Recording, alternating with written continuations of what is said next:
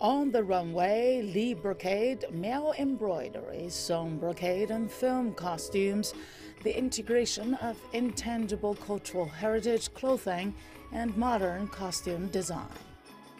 From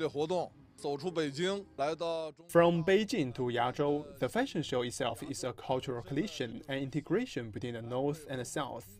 Li brocades spinning, dyeing, knitting, and embroidery, Miao ethnic groups printing and dyeing skills, as well as sewn brocade and many other traditional intangible cultural heritage skills. All of these items we use in film and television have all been brilliantly staged.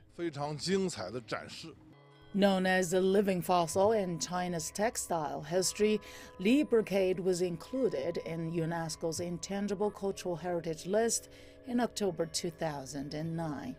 Here, designers combine international trends, popular colors, fabric technology, design and manufacture of new Li brocade clothing.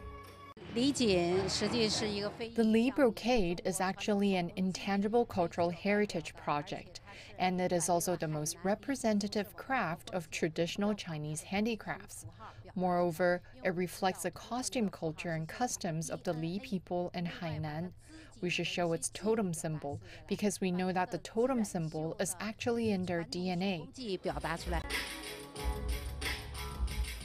Since 2017, over 40 events under the same theme have been held in Beijing, Hangzhou, Xiong'an New Area, and other cities across China.